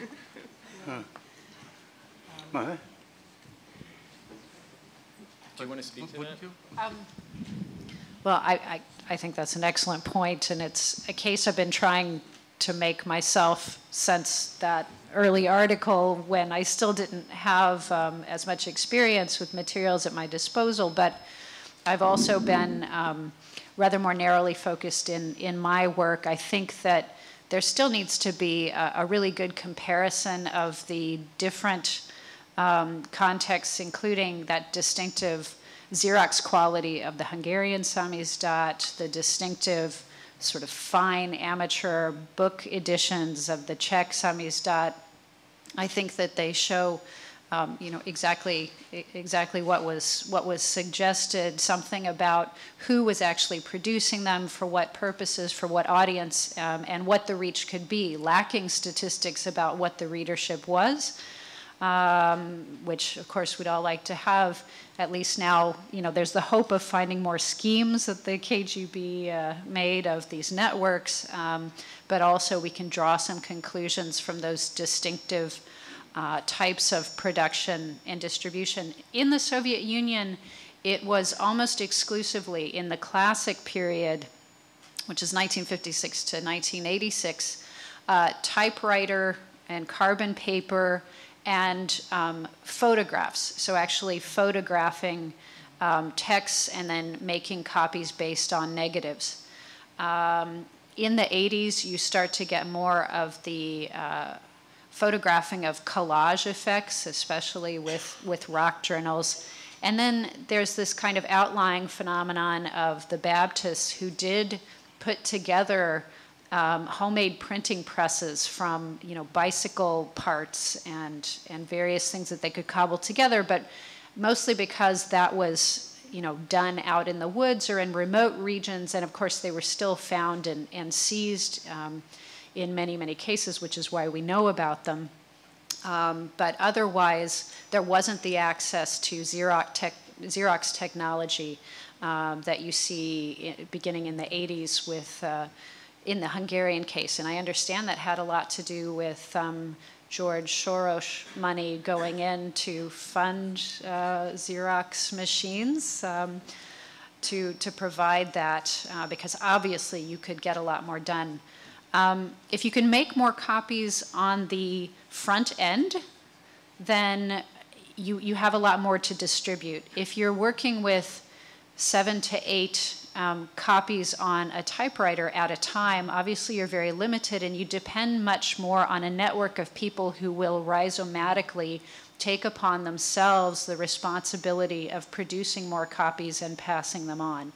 You also rely a lot more on the Western side to do radio broadcasts back to Soviet listeners, and to do print editions that can then be smuggled back in, and in some cases photographed and passed on that way. So I think more needs to be done on that. Henrik, yes. I want to say about these techniques, what you say. When we started in 70s, 76, we start with copies to typewriting machine. We use very thin paper and carbon, and it was 5, 6 copies from one printing. Next, these 5 copies I put to another people. They print 5 copies, and it was, but it was completely stupid. It was not working good. The next problem was to organize machine.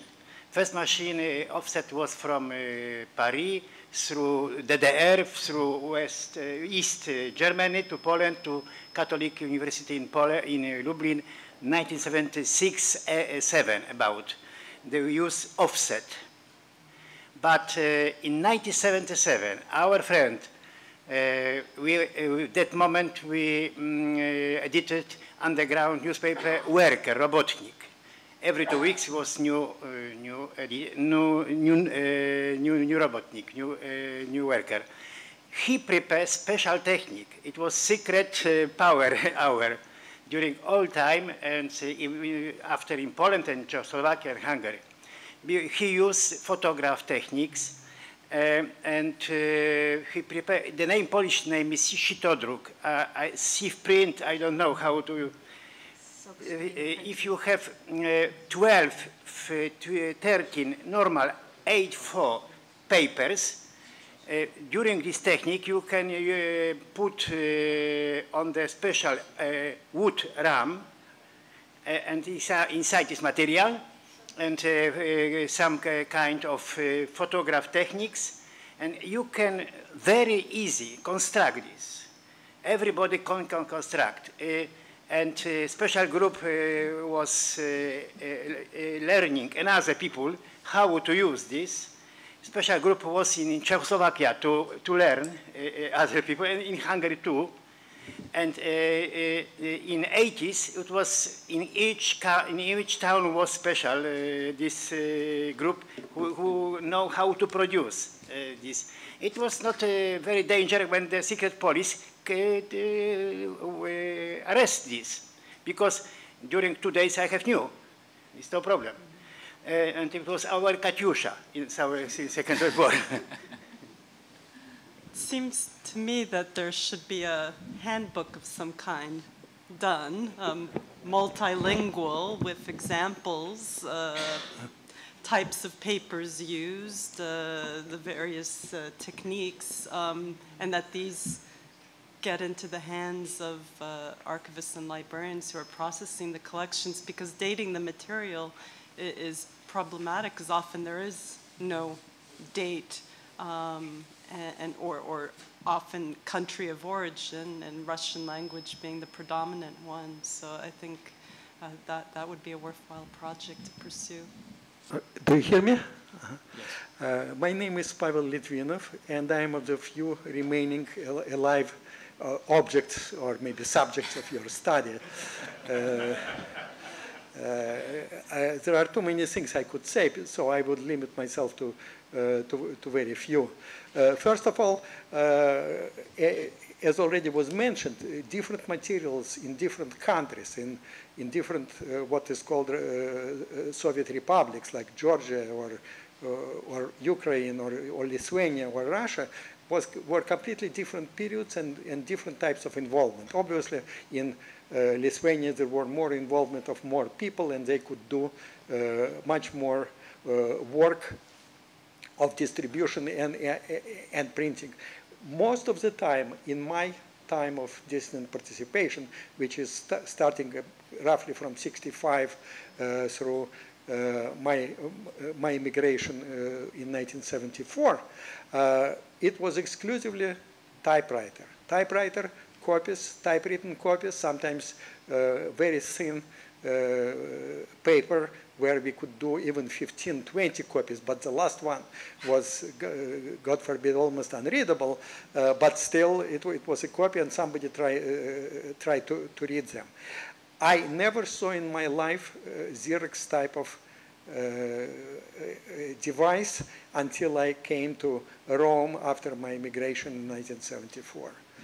So it just was non-existent, but they were to some degree available. And when Alec Ginsburg prepared the work, so-called Белая книга, white book, about the case of Sniavsky and Daniel, one of my friends who worked in an Academy of Science, I can now, routinely I won't call her name, but now I can call her name, she's still alive in Moscow, Lyola Alexandrovskaya, she would come to two people who were basically in charge of machine called ERA, which was a type of Xerox machine of, I think was built in Yugoslavia or something, but it had a Russian name, and they could make copies only in presence. There were two of them. They worked only together, and they observed each other, and the machine was locked at all times, and they had to write what is in each copy, so everyone was under control. But they still were, those two young people were young enough, and they did copies of foreign publications, newspapers, which was brought to Alec Ginsburg from Holland and from Norway at the time, and he included those copies in Белая книга, but that was excluded. And we all looked at it as absolute miracle. We didn't know that such thing even existed. I didn't know being physicist, didn't know what physics was involved in production it until much later. It was so secret.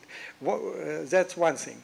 Another thing I want to mention, of course, it's completely untraceable, but the second life of all samizdat, of course, was foreign radio, the Voice of America, Radio Liberty, and Radio Free Europe in of course, very important, Deutsche Welle in Germany, BBC. And how many people listen to that? It's only anecdotal evidence, but I met anywhere in Russia so many people who heard about me and my activity and the papers which I wrote almost anywhere in Russia. So there were many people who at least heard about from somebody who listened to that, and that's, I don't think we can only ask people who remember what they heard, but that was very widespread. And I met people, a person in Novosibirsk named Kuznetsov, who would make a magnetophone tape recorder copy of samizdat, and then would type it on his own typewriter and would give it to his several friends. So it was kind of second generation samizdat. Of course, that was not very often, but I heard about such cases.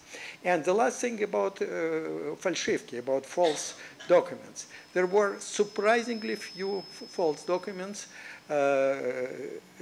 done by KGB. They basically knew, at least I can say about Russia, I cannot say much about Ukraine or Poland, that we kind of had our sixth sense if the material was true or false. It was so clear what is written.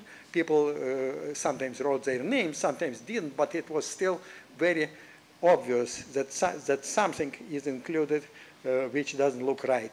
In 1967-68, I wrote several, was kind of a pioneer who wrote several letters about the case of Ginsburg and Galanskov and case of Bukovsky, and then later compiled books about their cases, which were circulated in samizdat, but mostly were published abroad. Case of demonstration in Pushkin Square about Bukovsky and Haustov demonstration 1966, and then the trial of the four about Ginsburg, Galanskov, and others.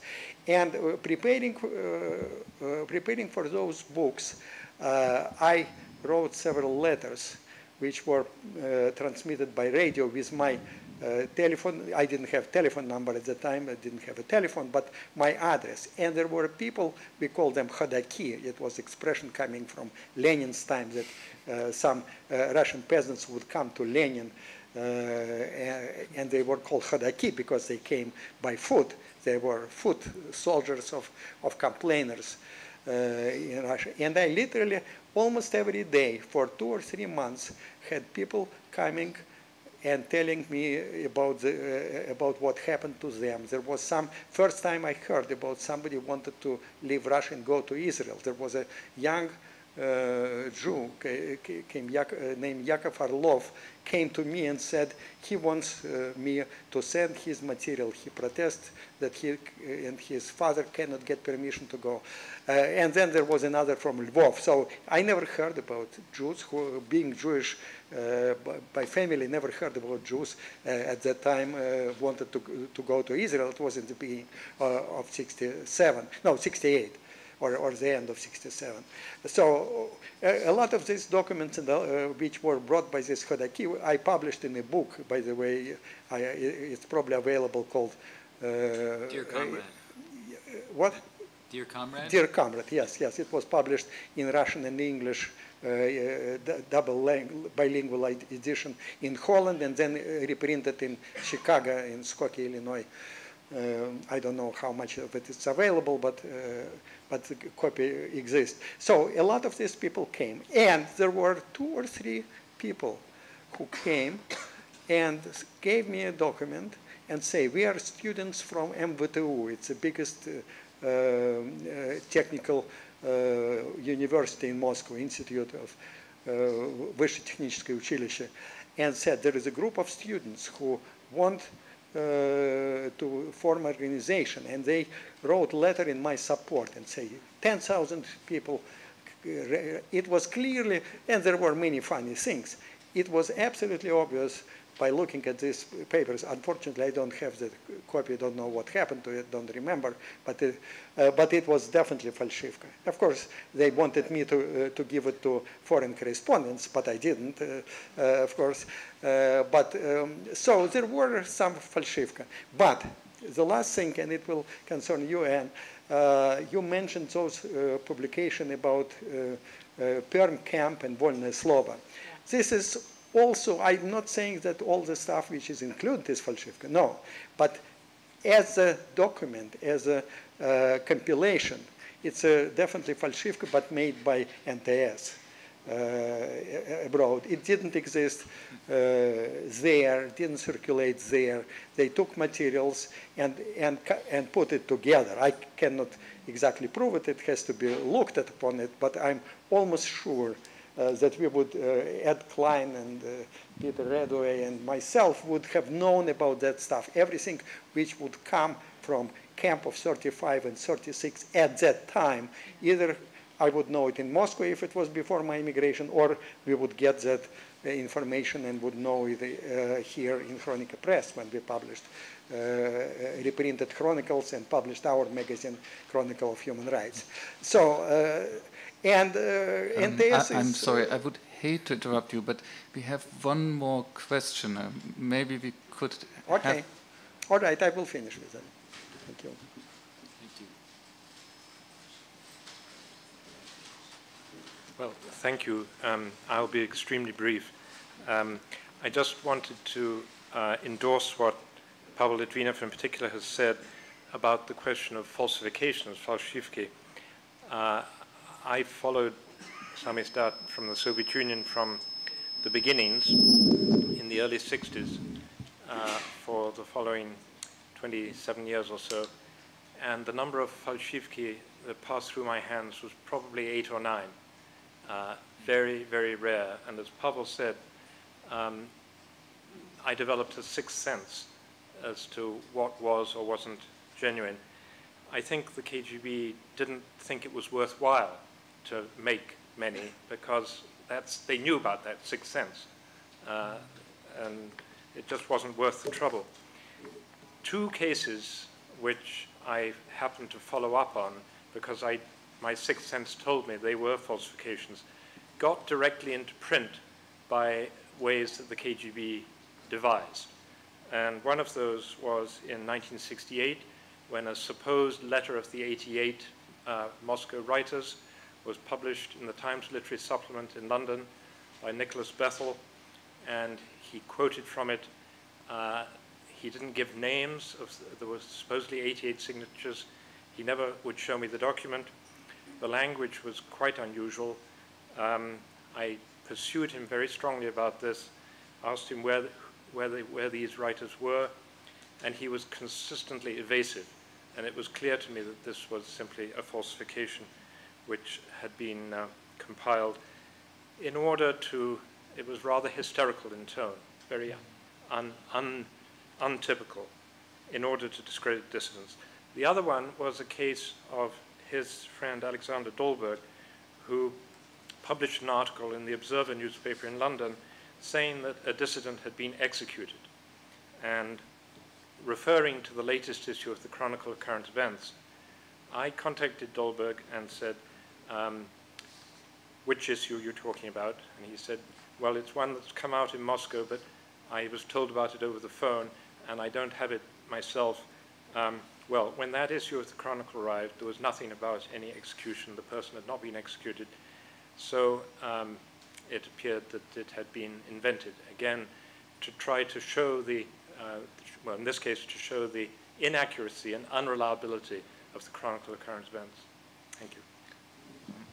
To round off this panel, I think it only remains to give our panelists another round of applause. Thank you very much.